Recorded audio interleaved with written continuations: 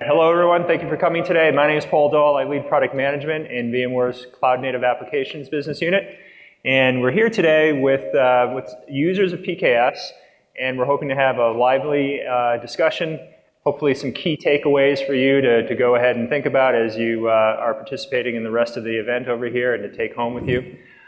And at the end, we'll save some time for Q&A. So if you have questions, feel free to queue up at the microphones toward the end of the conversation and participate. So without further ado, let's get started. So we have Jeff Levy. Jeff is VP of Cloud Platforms at Priority Payment Systems in Alpharetta, Georgia. And there he currently leads a team focusing on software-defined data center ranging from virtualization, compute, storage, end-user computing to database operations. Next, we have Stefan Massault. Stefan is Vice President Innovation at Swisscom Labs in Menlo Park, California. He's responsible for Swisscom's cloud innovation in Silicon Valley, focusing on technology scouting, technology assessment, and managing the partner ecosystem for Swisscom's cloud. And lastly, we have Nesta Campbell. Nesta is Senior Systems Administrator at NCV Financial Group in Jamaica. He and his team are responsible for compute and storage and SDN infrastructure. His current focus is on building a reliable platform for rapidly deploying applications and microservices to support their digital transformation initiatives. So, guys, thank you for coming here. Thank you. I'd like to start off by asking you, how did you get here? How did you get to this container journey? What drove it? Was it the developers asking for containers in Kubernetes? Was it C-level executives asking for it? So, what brought this transformation to be? Jeff, you want to start? Absolutely. So for us, I think it was a combination of some of our lead developers, our CTO, really understanding the current traditional architecture that we were on, and understanding where we wanted to go from a business standpoint, being able to bring product to market a lot faster, with more agility, being able to sort of separate the monolithic application into a bunch of microservices. We were leveraging a lot of .NET, SQL backend technologies, so we really saw the need to go to more of a microservices, big data architecture. Okay, all right. Nesta, how about you? I'm good. So as you mentioned, I'm from National Commercial Bank Jamaica. We're the biggest commercial bank in Jamaica, and we have a strategic objective of ensuring that majority of our customers' fulfillment is done digitally. And this is driven by? So we're growing rapidly, and we also want to own the touch points of our customers. And we found that this would require us to build majority of our applications in-house. And the traditional method of waterfall method that we're using just wouldn't cut it. So instead of delivering an application in 6 to 12 months, we require that it be delivered in 3 to 6 months. And so we started using Agile, spinning up some Scrum teams and stuff like that. Mm-hmm. Now, when we started, we were using the traditional method of spinning up some VMs and handing off to the teams, and we said that just wasn't working. So we started looking for a platform. And even though we had on our roadmap to look at containers, our hands were forced by the fact that we had all these teams that were just coming and demanding more and more from us. So we started looking at Cloud Foundry initially, but we found that it was a little bit too restrictive for our environment. Okay. And Cloud Foundry. Yes. Yep. And working with VMware, the VMware team, we eventually ended up at Kubernetes and more specifically PKS. Okay. All right. So in this kind of journey to digital transformation, you found that VMs were not sufficient. The developers really wanted a platform. Yeah, and this is to manage the complexity, right? Because you're building distributed applications now, and you need to orchestrate across microservices. Yes, so complexity and the fact that the support, we wouldn't be able to deliver what was needed by the teams fast enough. Okay. Yeah, so we needed something that we could automate and orchestrate. Okay. That easily. Yeah, the orchestration burden when you're moving to cloud-native applications really goes up pretty significantly, and it's pretty key to have a platform to help you to manage that. Yes. Okay. Stefan? Yeah, in our case, we started more than 5 years ago now with using Cloud Foundry. And because it was actually one of the first container platforms that we felt comfortable with using. And I share your point, it's very prescriptive, it's very opinionated on how you build your applications. And thus when we saw the rise of Kubernetes and the Cloud Foundry container runtime coming to the table, it was a very natural transition for us to say, let's move into using Kubernetes and containers on that level. The whole drive is the same. I mean, we need to be more agile. I think Pat very nicely stated that the telco business is one of the least virtualized businesses. That's definitely true, by the way, for the telco business, but all the surrounding IT systems also have that problem. And so where we started 5 years ago is more or less starting all the surrounding IT systems and containerizing them, or building containerized front ends, mobile backends, all these kind of things on these technologies. And now we're seeing that we're hitting a couple of applications that are simply not yet there to be containerized in a Cloud Foundry format, but might be benefiting from using containers in a different way. And it's interesting to see that most of our suppliers are also now on that journey, and they're delivering software solutions there. So it is a combination of a business driver where the business want to be faster. That's a key driver, but also the fact that the tooling, the developers are getting more and more aware of how to do this, how to use cloud-native principles. Yep. So it comes from both ways. Okay, all right. So big users of Cloud Foundry, very active in the Cloud Foundry Foundation. Yep. And PKS is a way, and Kubernetes more broadly is a way that you can go ahead and expand the number of workloads that can be addressed by a platform. Yeah, absolutely. Yeah, we definitely see the two living side by side right now, each having their own specific possibilities and opportunities. Okay, all right, great. So I'd like to take a little quick poll of the audience, if you will. So how many folks here consider themselves to be developers or DevOps? Okay, got a few, that's good. Welcome, glad to have you here. And VI admins? Okay, got a few of those. And okay, and so other just broadly IT, is that? Yeah. Okay, well, we got a little bit of everything. I think we've got some holdouts over here, some people not voting, but that's all right. And so I'd like to know how many folks are running Kubernetes actively right now. You've got production workloads running on Kubernetes. Okay, so it looks like about a dozen or so. Well, we got more over here, maybe 12, 15. All right, how many are actively engaged in a trial of Kubernetes of one sort or another? All right, looks like about twice as many, maybe 20, 25. All right, and then how many of you here are here to get smarter and learn about containers and Kubernetes because you've heard a lot about it and you just really need to? All right, that's good. All right, we're glad you're here. So hopefully we'll make you a little bit smarter and take you home with a little bit of knowledge. So first, let's talk about the types of applications. So what types of applications are you targeting to land on Kubernetes? Are you taking traditional applications and re-architecting them? Are you starting greenfield with new applications? Is it based on market demands in terms of having really scalable, resilient apps? So what's kind of driving that selection process? So I think for us, it's a combination of all those. So we're taking all of our existing applications, our production applications that both our internal users are consuming and also our external users are consuming, and we're essentially re-architecting those applications to run as microservices within Kubernetes. And I wanted to add something that I didn't mention before.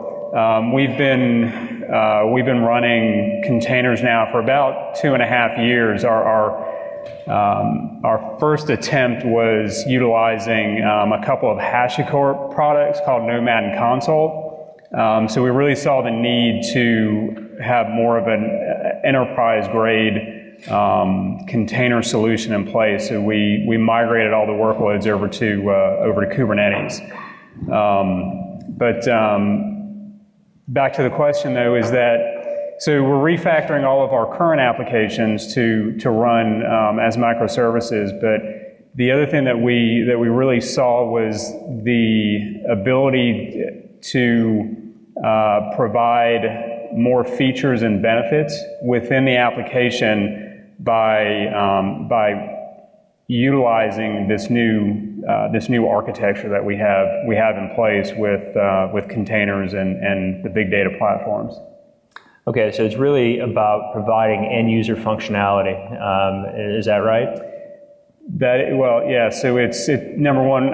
We saw the need that we needed to be more agile and be able to provide, whether it's hot fixes, new features. We move very rapidly within our environment, and we needed that platform to be able to do that. And we saw containers as the method to do that. Okay, so that ties into the application agility that Nesta was talking about earlier.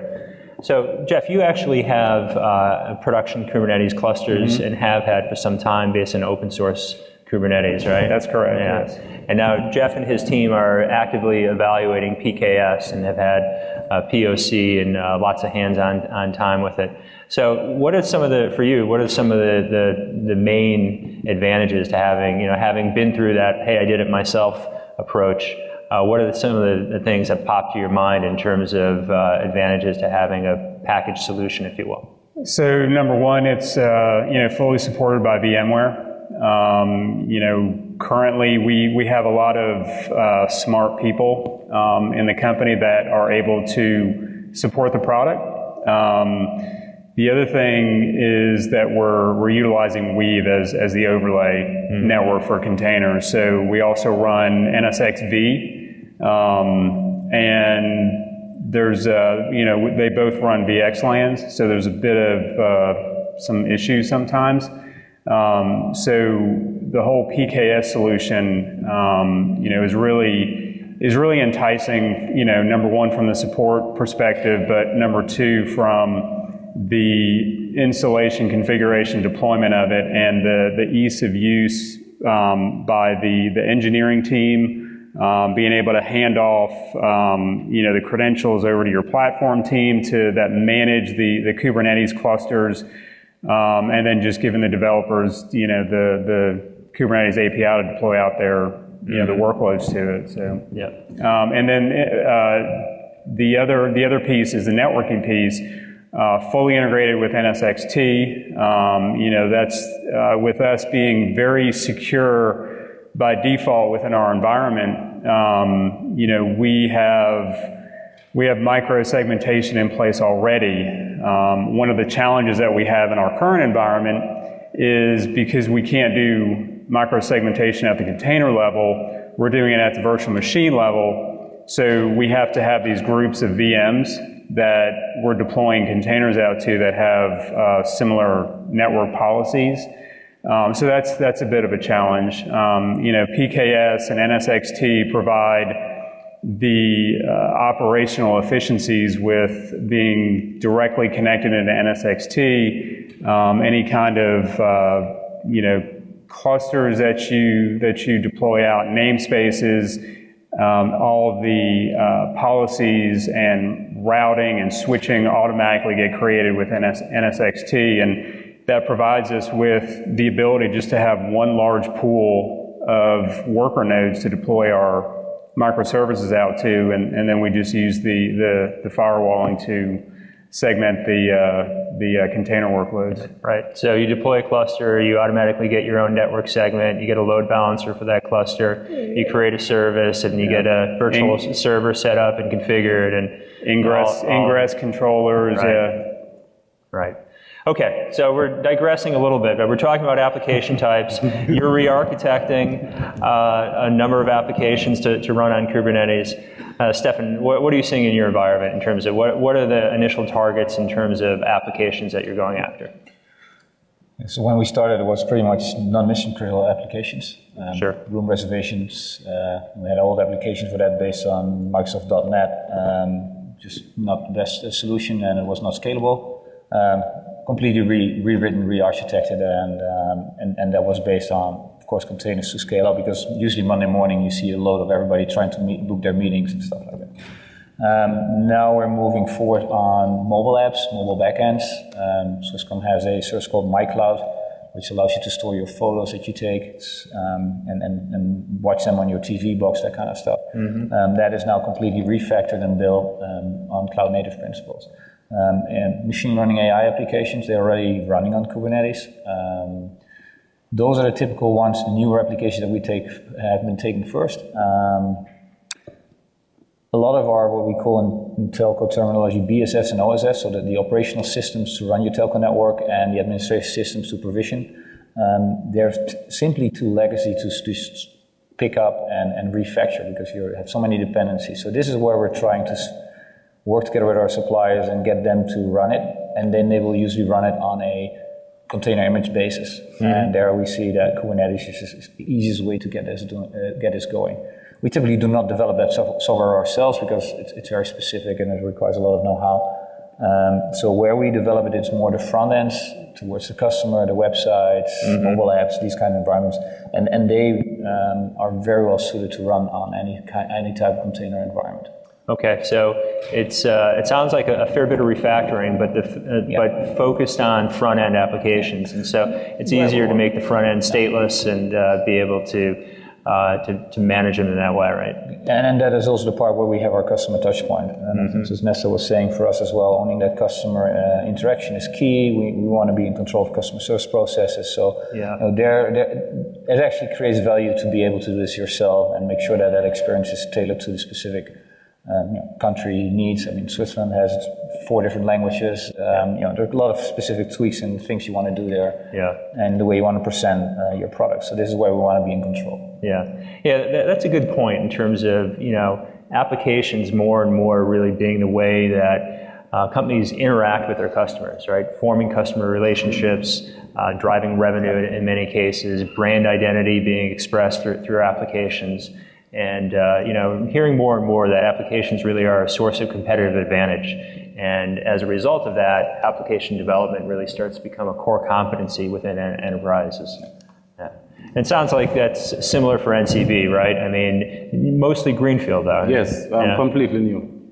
We're currently testing the backend for a mobile app, and we'll be moving some Spring Boot applications eventually to it. We'll also be using it as where we run the API for our backend services. So as you can imagine, we have a lot of traditional applications. So we'll be placing these APIs on the Kubernetes platform. Okay. Kubernetes, has a lot of flexibility in terms of, when you're re-architecting applications with the ability to support stateful sets. And so, previously a lot of the PaaS platforms require that applications would be stateless. That's no longer a requirement. So are you looking at maintaining state within the applications, or right now is it focused more on stateless kind of the front ends? Not right now. Eventually, but we want to get the front end working first before we think about the back end. That seems like a reasonable and conservative approach for a financial organization. Yeah, eventually, I want to put all our new deployments on PKS. So when it's more stable, for the stateful sets and support, we'll use that. Yeah, great. So, one of the ways that you can isolate either applications or lines of businesses or tenants are through independent clusters. And so I'd be curious to hear from each of you, what's your plan for clusters? Are you planning on rolling out lots of clusters? Is there one large cluster that you break up with namespaces? What are your thoughts around that? Stefan? In our case, we're a service provider. So what we build as a platform is not only for internal use, but we also sell this to our customers. And a lot of them are financial institutions in Switzerland. We are pretty known for that.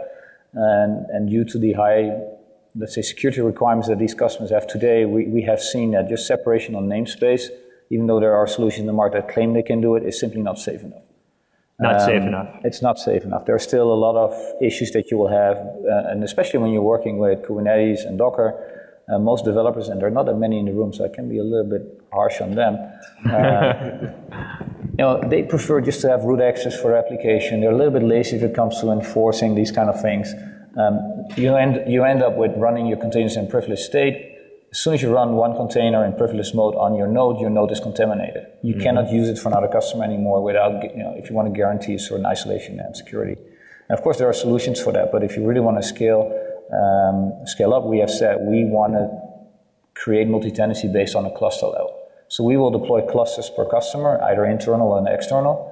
And this is part of the reason why we're also looking for a way to manage clusters very easily, because especially in the lab in my team, we did a lot of work on Kubernetes and trying out different products, and it's always been a bit of a hassle to add one node to a cluster. And this is where when we run into PKS, for us, one of the key things was how can we do this management? How can we scale clusters? How can we spin them up very easily? And today, if we need one, 8 to 10 nodes, we can spin it up, go grab a coffee, and when you come back, it's running. Yeah. And that was for us the key thing that enabled to be able to deliver these clusters so fast creates a way around this namespace issue. Because of course, the benefit of a namespace is you push this YAML file, and it's there. Right. A cluster takes more time, so we wanted to find a way to reduce that time. Within the cluster, though, we will have our customers creating namespaces, yes. And they will use that to isolate lines of business in their company. But then the benefit of NSXT, which was nicely described already, is you can now create a NSXT environment and allow the customer to separate inside the namespaces, have that whole management automated as well. At the same time, we can isolate the traffic of each customer on the NSX backbone as well, nicely into different buckets, and they don't see each other, which for us is the key thing we want to achieve. So it sounds like cluster management is a key part of the solution for you in terms of having that automated cluster management. Absolutely. Yeah. And I think that's something that's often kind of underestimated. There's all the buzz about Kubernetes, but ultimately Kubernetes requires a cluster underneath, and how you manage that cluster makes a real difference in terms of the manageability and the operations of the overall environment. Nesta, how about you? What's your thinking? I think you're probably looking at a little different perspective on clusters. Yes, in our regular traditional environment, we'll have like a dev, staging, and production server. So we carried the same format to the Kubernetes. So we'll have a dev, staging, and production cluster, and then each application gets its own namespace. Okay. And then we did that for security reasons, so we can control the ingress based on those namespaces. Okay. Yeah. All right. Yeah. And Jeff, what are your thoughts around that? So today, our applications that we run within Kubernetes are our own applications. So we have our clusters set up per environment. So we have a production cluster, we have a non-prod cluster. Future state, depending on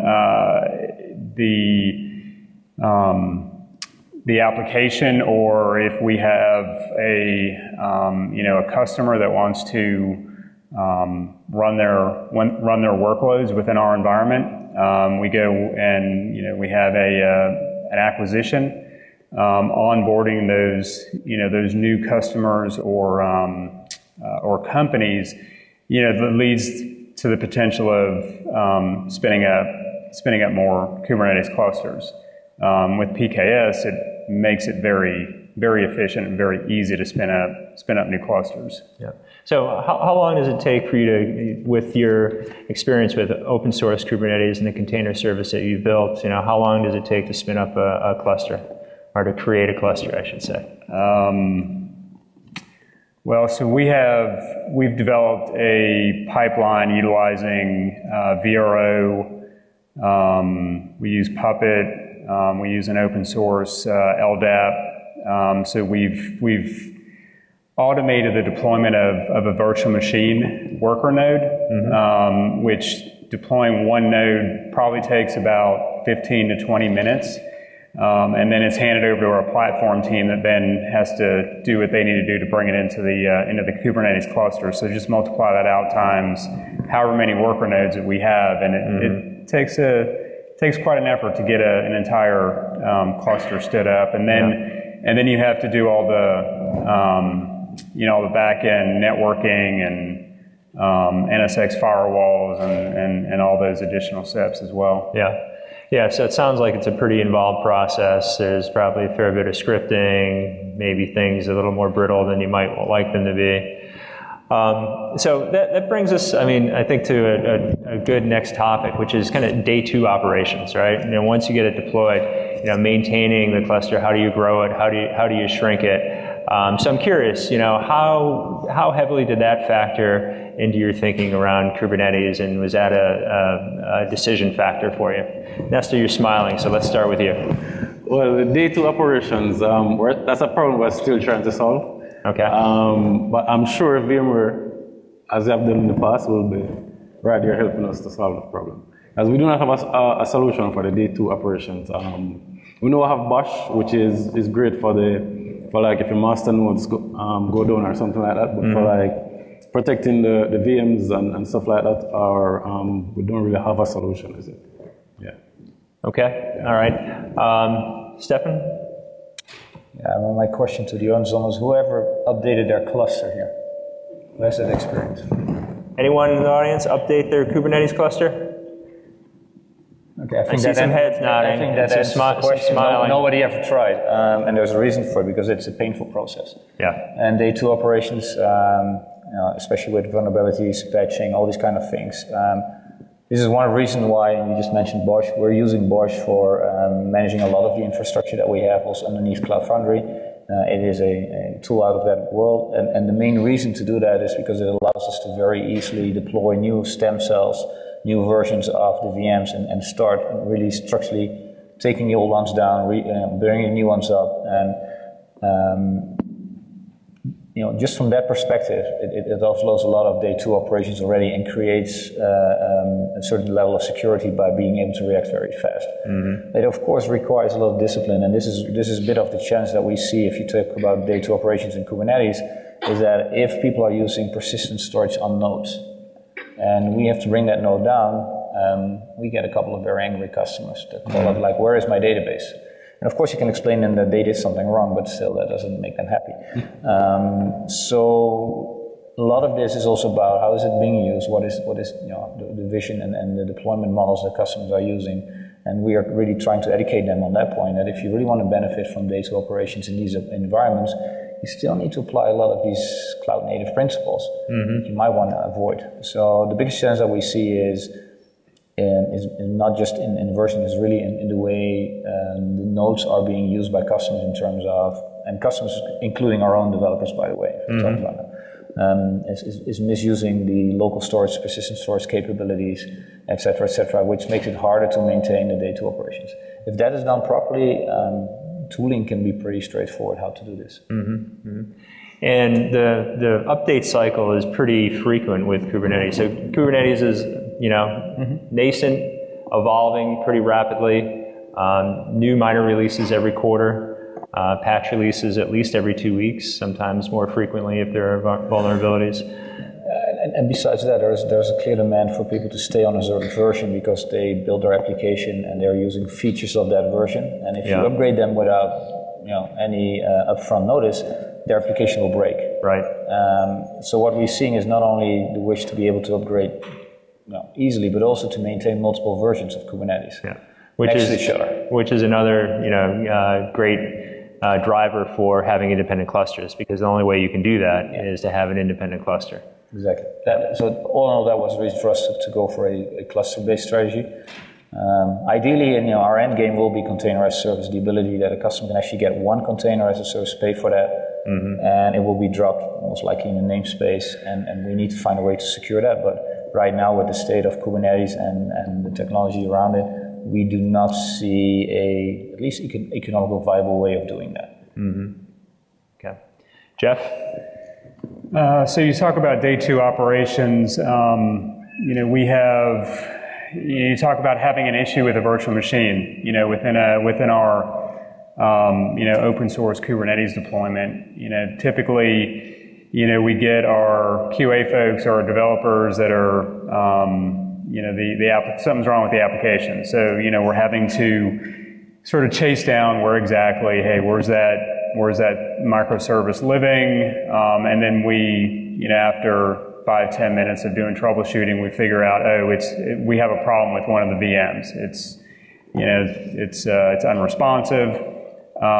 So one of the great benefits of PKS is the ability for BOSH to recognize that a node is unresponsive, and then Kubernetes recognizes it first. It'll move the pods to another node, and then BOSH will come on the backside and essentially spin up a new worker node, and then just kill off the dead one.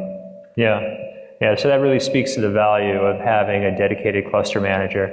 And again, Kubernetes is, it's more than just Kubernetes to make a container service and to have it viable. All right, so let's shift gears a little bit.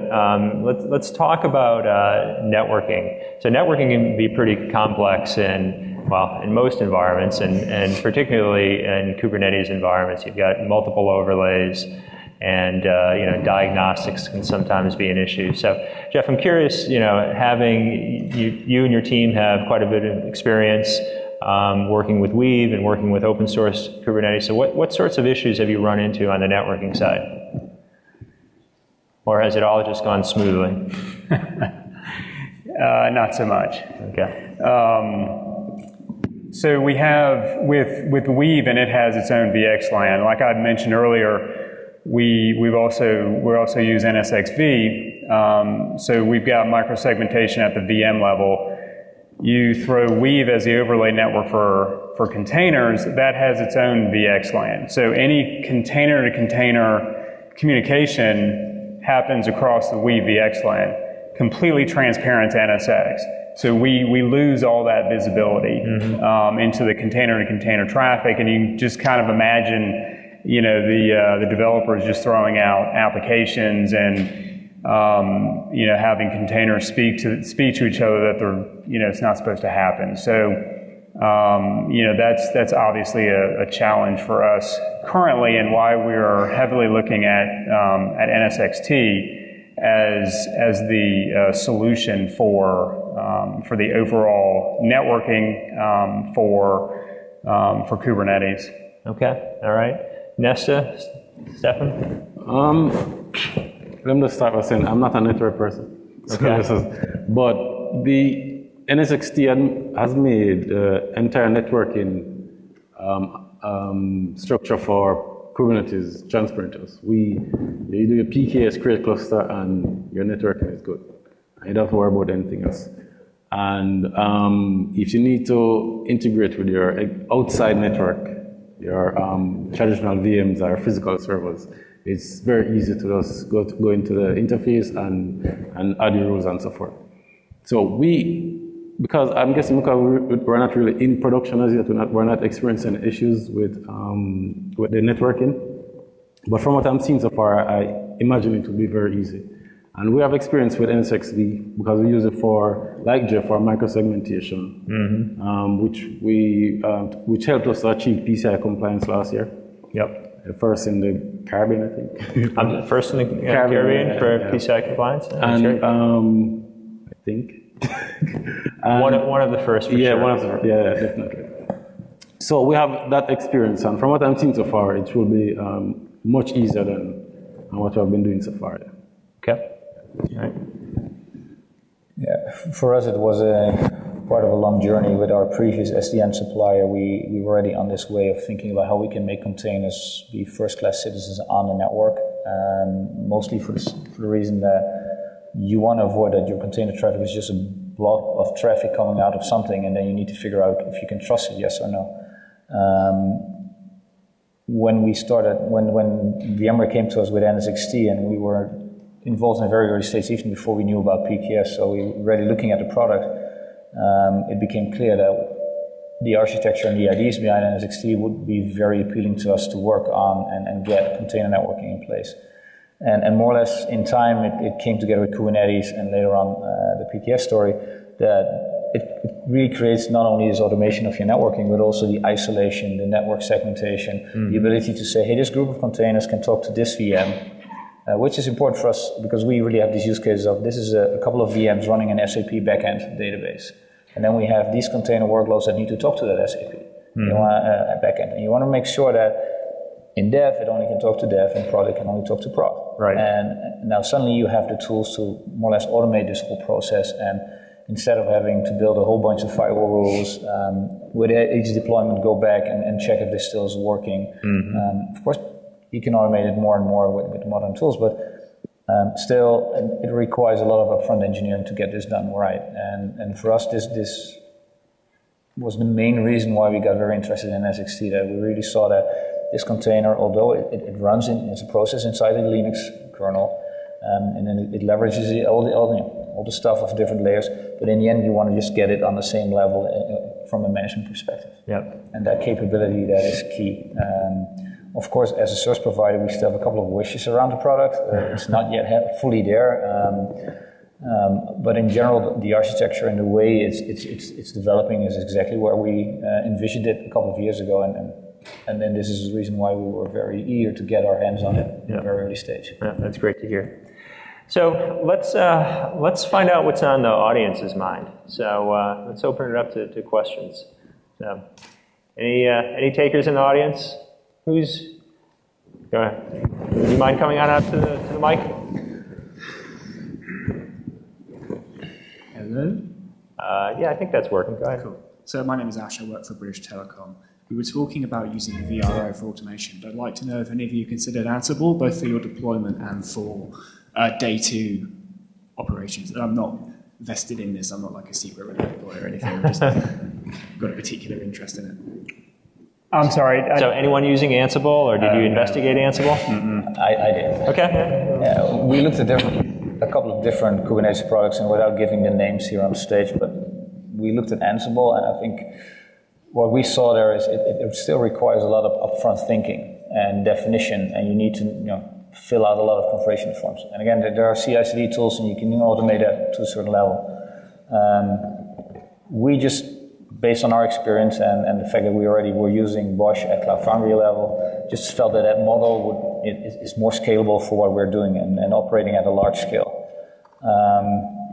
And it's also a bit of a philosophical debate, because what we see with Ansible and Puppet and these tools is that before people like to tweak every button that there's in. And then you get to a new version, and then that button suddenly disappeared, and you need to fix that.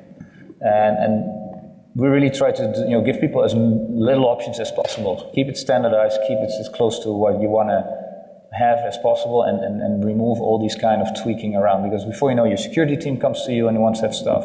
Your networking team wants it. And just by eliminating that option, you can just prevent a lot of issues with getting day two operations very efficient. And we have proven that in our Cloud Foundry experience, that just doing this root upgrade of just removing the old version, get a new version that's safe, solves 99% of the problems that we encountered. So this is the reason why we onboarded on the Bosch model of just, more or less fire and replace. That's our strategy. So am I right in understanding it's a kind of an anti-snowflake kind of model, right? Yeah. Okay. All right. With your use of Bosch, do you have any particular tools that allow you to have infrastructure as code then? You mentioned Puppet, I believe, didn't you? Sorry, I didn't get it. Sorry. Can we have the volume raised on the front mic, please? So is that better? That's better, thank you. So with your use of Bosch, do you use any particular tools to allow you to have your infrastructure as code? I believe you mentioned Puppet in particular, but...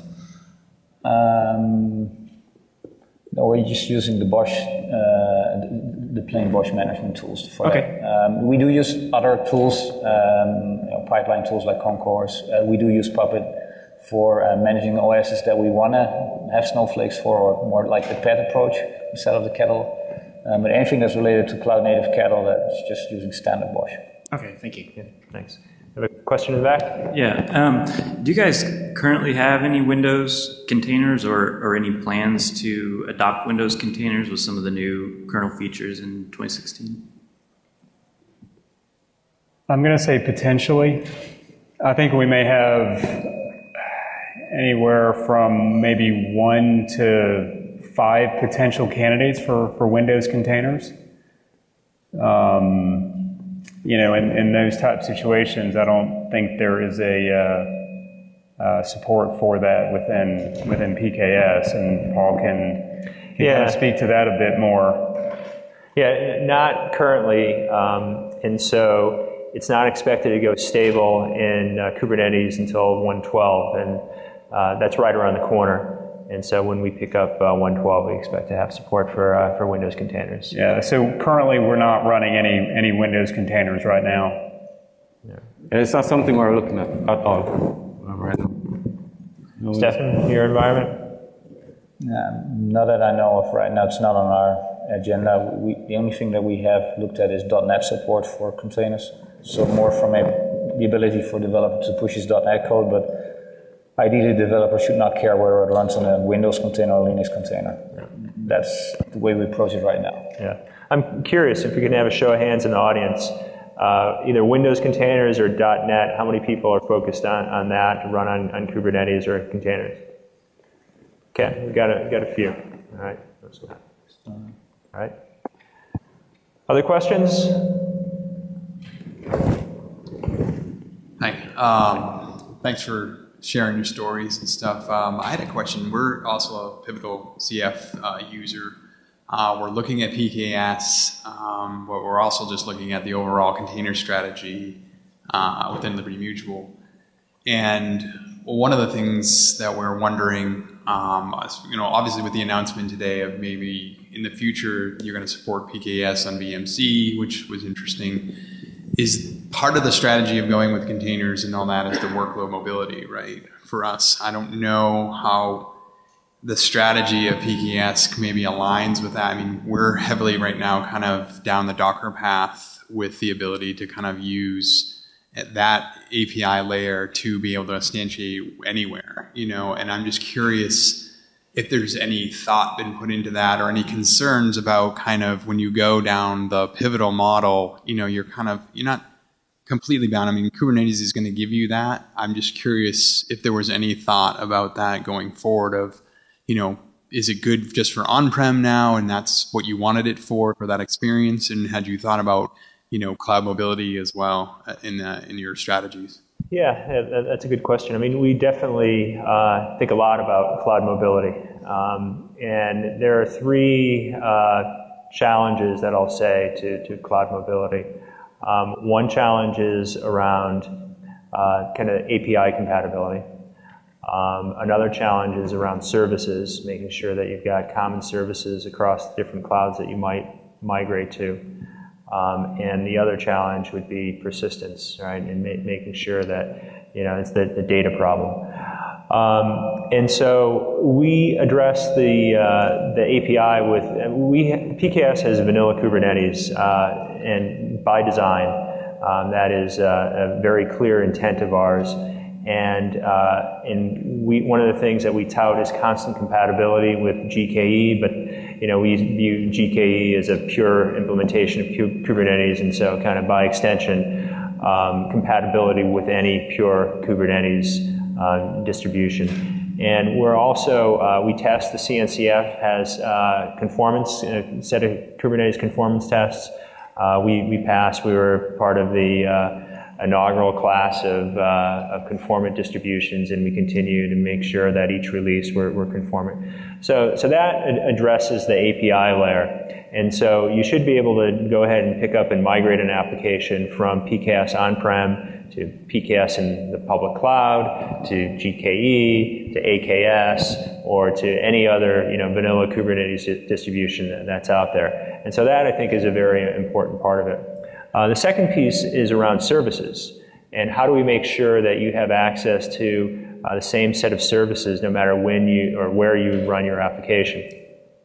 And so we do that with service brokers. And so we have support for Open Service Broker. We have support for a Google Cloud Platform Service Broker as well that would allow you to bind to services that are off the platform, and those services could be locally within your data center, or they could be in public cloud, and that's how we address that issue. The third issue, and just to be transparent, it's a little bit more difficult an issue in terms of data and migrating data, particularly if you look at data charges. We're continued to investigate different approaches to it. That I think is, probably the more significant challenge that we have going forward in terms of application mobility is how do you move the data, especially if you're talking about, large quantities of data. And we find that, there is this kind of data gravity, and folks tend to like to run the application where the data resides. But, that may change over time as well with various approaches. So I hope that addresses your question. Thank you. It was good. Thank you. Okay. Got another question?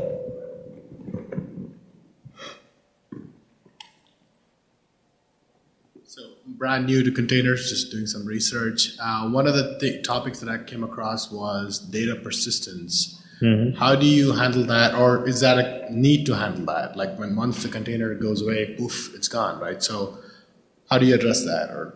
Yeah, well, it all depends, and I'll turn to the team over here as well. But it depends on whether it's persistent or not. Stefan, go ahead. I actually just finished some work on looking into how do you do persistent storage on container level. And this is interesting because this is where a lot of people go make big mistakes when they do a lift and shift scenario. They take their application, put it in Docker, and then shift it to Kubernetes and call their CEO and say, we're now in the cloud. Congrats, you're not. Because that all has to do with, I think it was another speaker, another session saying the cloud is not a place, it's a concept. And part of that concept is that you really think about what kind of data do you store where. And if you're using, for instance, Docker and you make your Docker image, what is the stuff that you already store in your image, which will be restored once you start over. And a nice example that I can give is WordPress. We were deploying WordPress, and each time it got redeployed, it was back to the initial settings, because somebody forgot to take the specific settings and bake it into the image. Well, welcome to the world of making Docker images. If you want to do something, you need to create them yourself. And if this is where you want your developers to spend time on, that's what they have to do. The nice thing about Kubernetes is it gives you a lot of opportunities to automate that process with key map values, with S3 buckets, or whatever storage technology to externalize that from your image. So a lot of the ability to really leverage the benefits of a platforms like Kubernetes and for the likes of Cloud Foundry is about really architecting the way you use data in your application. So what is static, which you bake into your image or make it available, and what is dynamic? And the rule that I will give to any developer is if it's dynamic, don't put it in your container. Unless it's like non-persistent, it's some status information that you can lose, and when you restart you don't need it anymore. But the minute you wanna get anything dynamic data in there or store something that you need any other place, don't get it into your container. Don't store it on a node unless it is a persistent file system that spans across multiple nodes and survives. Not only container can die, but also a whole node can go out of business, and it replicates across multiple places. So you really need to think about it up front, how you want to do this. And this is, as I said, from a service provider perspective, one of our big challenges, because we need to enforce these kind of things to our customers in a very polite way, but we need to enforce it in order to make sure we can manage it in a proper way. But what about stateful sets, stateful set support in Kubernetes? Yeah, I still find it a bit of a contradiction. Okay. Why should you use them and not just use a VM? That's almost a philosophical discussion. We've looked at it. I think if then you're just using Kubernetes and because you want to use Kubernetes.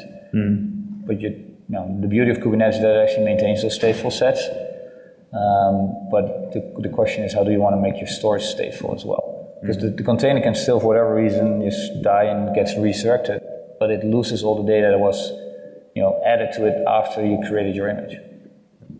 So it's a relatively straightforward process. If it's static and you can bake it into your image, if you want to go through that burden of baking your own images, bake it in there. If it's not static, make sure you store it somewhere outside and access it in the proper way. Right. Leveraging a service broker. I'm a big fan of the service broker, but okay. Yeah. that's a great way of doing that and making it very dynamic. But there are, storage classes in Kubernetes, persistent storage classes that allow you to even use NFS or whatever. Just make sure it's outside your container. Thank you. Other questions? Yes. Hi. Good afternoon, gentlemen. I'm Scott Fulton from the New Stack. Stefan, I was particularly interested. Everybody's hum. La la la om. I was particularly interested in what you were saying about moving that .NET application out and also having to deal with in between with the overlays that had already been worked in. I think you said you'd already been using Weave.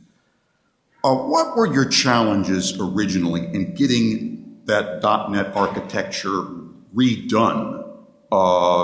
Effective, first of all, for your containerized application, but then as you decided to make that shift to PKS, what strategy shifts did you make along the way, perhaps to make it easier on yourself? So, I'm sorry. Jeff, you had Weave, right? We had, yes, we had. Okay, now I'm getting it straight. We had, yes, .NET, and we're currently using Weave. So, I think I mentioned this at, towards the beginning of the talk here. So, when you're working within .NET, what we had was a .NET, front end, services and a SQL backend. So there's a lot that goes into the application itself. You're talking about, tens of thousands of lines of code within that monolithic application. So it was very challenging for us to be very agile in getting new features to the application, and even doing hot fixes. We're essentially replacing the entire .NET application. So we needed to make that shift, and we are refactoring all of those .NET applications into running as microservices. So this one application may now have a few hundred pods, a few hundred microservices that make up the entire application. So did you have to make these changes in fits and starts, or did you just throw the switch all at once and? We would have loved to have been able to We would have loved to have been able to throw the switch. So running side by side environments. So our legacy environment is always up and running, and we deployed out this new architecture running side by side, and it was a huge effort across the entire company.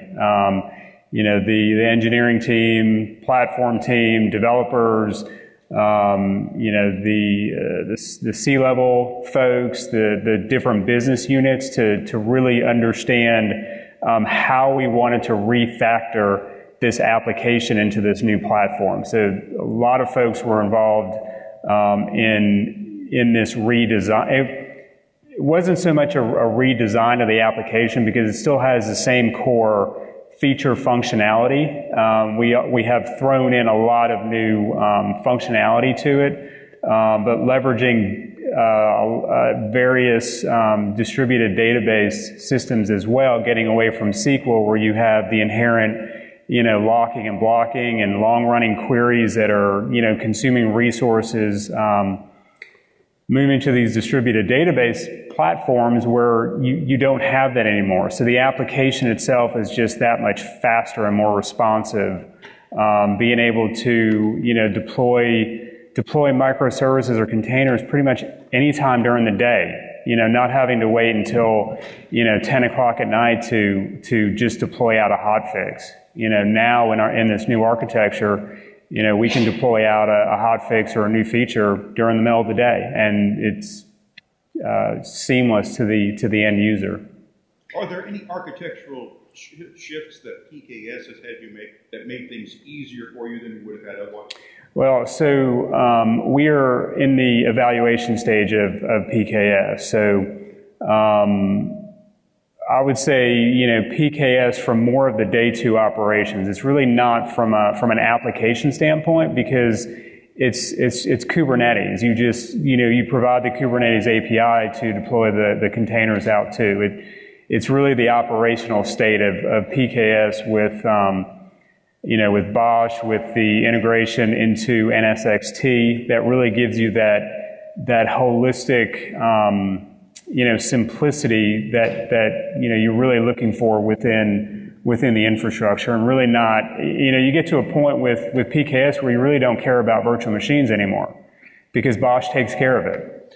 Maybe also adding to that, I think what you're describing is more or less the road towards microservices, and if you're going down that road, you should be technology agnostic anyway.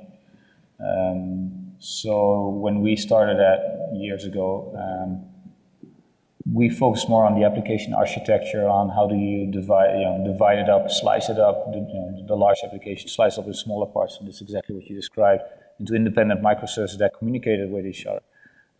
Whether or not you run that on PKS or even on Cloud Foundry or on VMs, that doesn't really matter because it's about how you have architecture your application. In all fairness, Kubernetes makes it easy because we associate microservices and containers with each other because of the scalability of it. But you can build a perfect microservice based on a mainframe application. There's no reason why you can't. It's just probably harder to run it on a container. So what we saw is that it doesn't change the strategy in which you develop your application. That is really all about running in microservices, applying these cloud-native principles. Fully agreeing with what you're saying, PKS just makes the day two operations and keeping it up and running way easier than what we have seen so far with other solutions. Thank you, John. Okay, we're nearing the end, so just closing remarks. I'd like to know from you gentlemen if you have any closing tips for others that are going to embark on their container journey. Nesta, you want to start? Or shall we come back to you? No, I can start. The Kubernetes is Kubernetes. You can deploy it in your existing infrastructure, but as everybody has mentioned before, the day two is very important. So you need a cluster manager. So I'd recommend people look at PKs, right? At least. Okay, cluster manager being very important. Yeah. So make sure that's part of your solution. Yeah. I don't want to give yourself more work by trying to get rid of more work. I'm sorry? I say you don't want to give yourself more work when trying to get rid of more work. So. Yeah. Okay. I think first of all, fully agreeing with the day two part. Also, do not underestimate the impact of root networking, especially on that side. If you talk to the guys that develop Kubernetes, they will be the first to admit that they underestimated what it means to run it from a networking perspective. What are the hoops you have to jump through? I mean, having 4 layers of netting is simply not ideal. It's performance-wise not ideal, but it's also security-wise not ideal. So I would really also think really wisely about how you set up your networking there. Whatever technology you're going to choose, I mean, PKS, of course, NSXT, but there are, feel free to evaluate any other option, but really think about it and think it through before you start, and do not run into the wall at some point and have to start all over again. Yeah, that's good advice. So Stefan stole a bit of my thunder with the networking piece of it, but I think my advice would be, to make sure that you've got all your different IT teams that are working together. Developers, infrastructure folks, networking folks, and security folks that all understand what this architecture looks like. From an NSXT standpoint, it's not as easy as just installing it within your virtualized environment. There's a lot of back end networking that goes into it and making it operate efficiently on the physical network itself. Okay, great, thanks. All right, well, gentlemen, thank you for sharing your experiences with the audience here. And audience, thank you very much for attending. Really appreciate it. Hope you have a great rest of the show. There's lots of other container and PKS-oriented sessions. Please come by and visit. Thank you very much.